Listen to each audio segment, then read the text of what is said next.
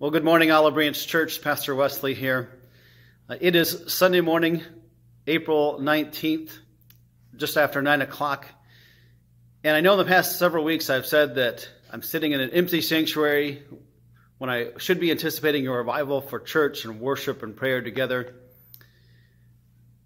And while we do anticipate getting back together, I realize that these teaching videos are one of the ways that we are coming together to worship and to teach and to be together as a church body. So, welcome to church. Also, just a few kind of announcements or things I'd like to mention first. First of all, the church, the leadership greatly appreciates your generosity during this time. We have truly been blessed by those that continue to give, to mail in their tithes and offerings, allowing us to continue to minister to you and to others as those needs are made present to us. Also, the Indiana governor has also extended the stay-at-home order until May 1st, which is just one more Sunday for us. However, I think that they're talking about having kind of a rollout of opening things, but I'm not exactly sure where churches fall in that, so it may be extended further yet. I also know that, or I've heard from my wife Tracy, who works for a large medical group, that the CDC and others are expecting a possible surge in about the third week of May or so with this coronavirus. So it's possible that it could be much longer.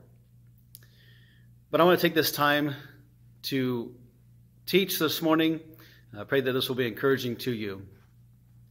Now, last week, it was Easter, and we talked about how Christ came back to life and how he returned to earth to be with his disciples for a short time.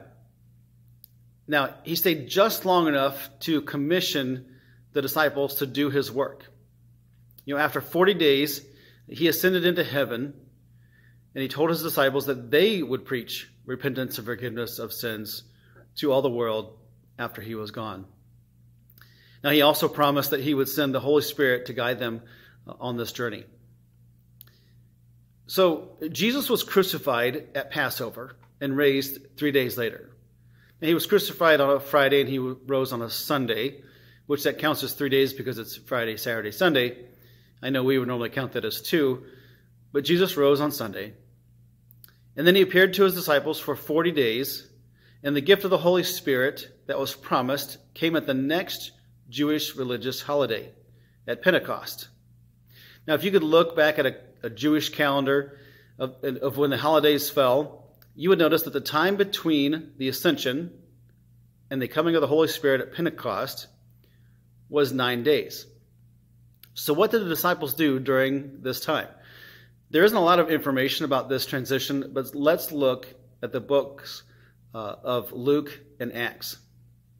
Now, some of you might know this already, but I just think it's worth pointing out that Luke obviously wrote Luke, but he also wrote Acts. In fact, the first few verses in Acts refer back to his previous writing. So you could look at the book of Acts almost as Luke part 2. Let's start with the verses that we focused on last week, which were Luke 24, 46 through 48.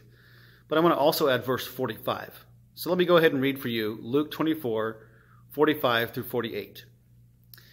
Then he opened their minds so they could understand Scripture. He told them, "This is what is written.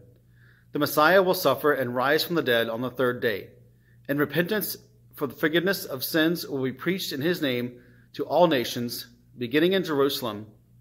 You are witnesses of these things." So just before this 9-day transition period occurred, Jesus did several things. First, he opened their minds so they could understand Scripture. He also told them repentance and forgiveness would be preached. And third, he told them that they would be his witnesses. In other words, that they would be the ones that would preach this repentance and forgiveness, this gospel to the world. And last, he also told them that they would start in Jerusalem and they would expand from there. Now, verse 49, which we didn't read, goes on to promise the gift of the Holy Spirit, as we just mentioned a minute ago. so that he could guide them and give them power to preach the gospel boldly, as Christ desires for them to do. Now, what did the disciples do after Jesus ascended? Because those things he told them just before he returned to heaven. In Luke 24, verses 51 and 52 this time, it says, "While he was blessing them, he left them and was taken up into heaven. Then they worshipped him and returned to Jerusalem with great joy. And they stayed continually at the temple, praising God."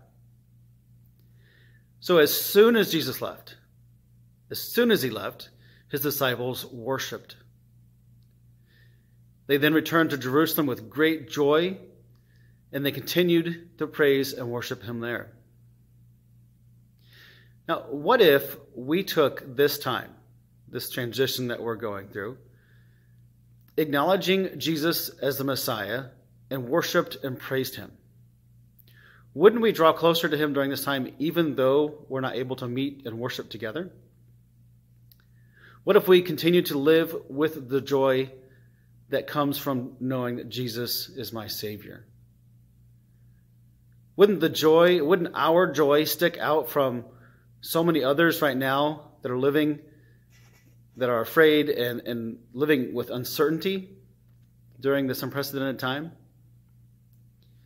If we get into Acts a little bit, verse 14 of the first chapter, the first thing they did upon arriving back to this house that they were staying at was to pray.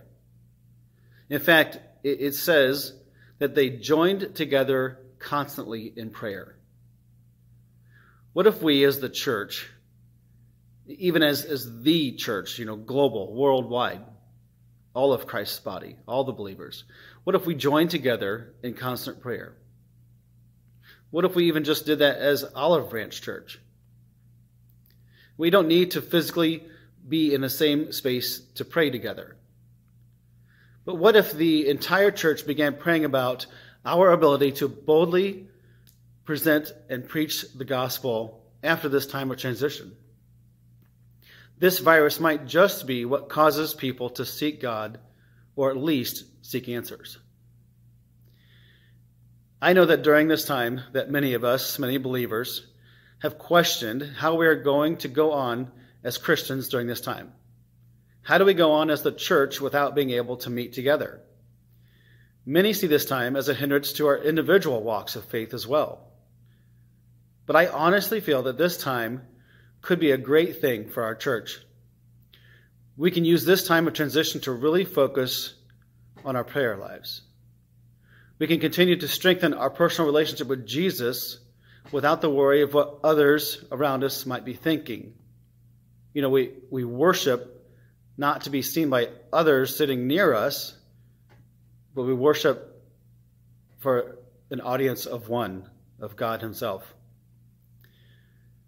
We can learn or remember that the joy we have inside of us comes from Christ, not from singing our favorite church song or from seeing other people. We will also learn that our ability to meet together weekly to worship is something that we have been taking for granted. Maybe this transition time will give us a deeper hunger for church, for meeting together, for corporate worship, and for praying for each other, maybe greater than we've ever had it before. Now, I also believe that this time will push many others to seek God, to seek answers, and that we will have a great opportunity to harvest a ripe field of non-believers after this time. If only we can use this time to prepare for such a harvest, just as the disciples did. Let me pray for you. Jesus, we thank you for this time of transition. This is a time that we can truly focus on worshiping you, God, on praying for each other, that we can deepen our personal relationships with you, that we can prepare the church for a harvest that could be coming in a huge way.